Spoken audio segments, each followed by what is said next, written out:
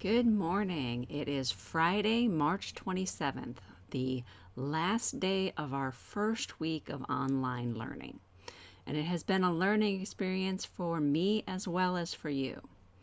In general, I want to encourage the class that things are going well. I didn't expect everything to work perfectly this first week, and it hasn't worked perfectly. But most of you have been doing a really good job of adapting, asking for help, and seeing how we can make it work.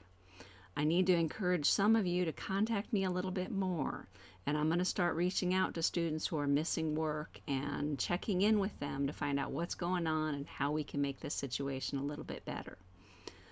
Later this weekend, I'm going to also start reaching out to students who have some missing work from before spring break and giving them instructions for what they might be able to do in some of those situations to get caught up.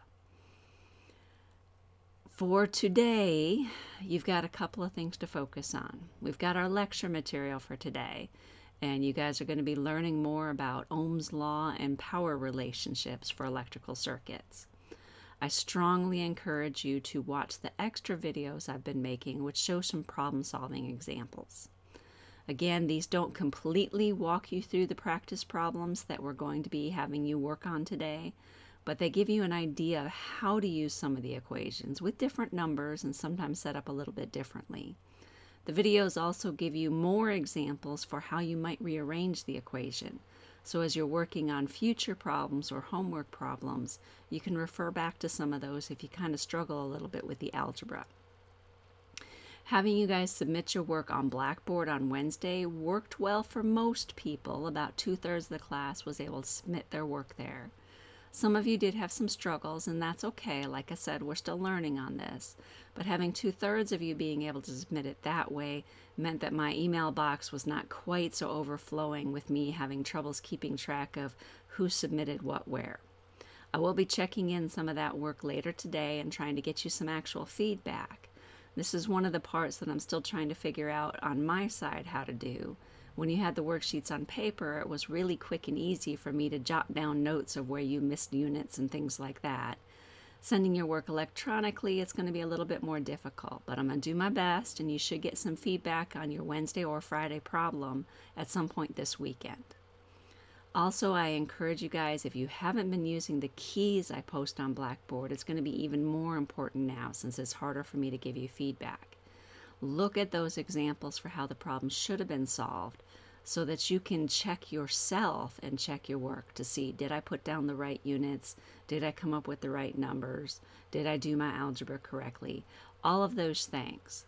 As an online learner, you do have to take a little bit more responsibility for checking in on those things.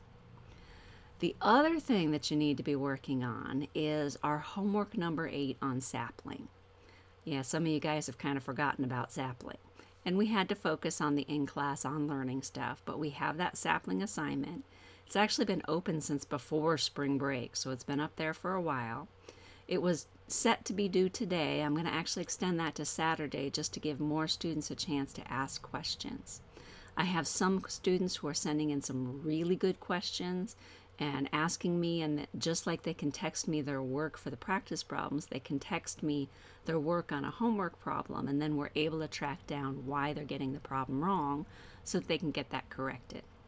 And I want to remind you again on the sapling homework, if you do use up all 5 attempts, you can contact me, we'll look at your work, and then I can reset the problem for you so that you'll get 5 more attempts.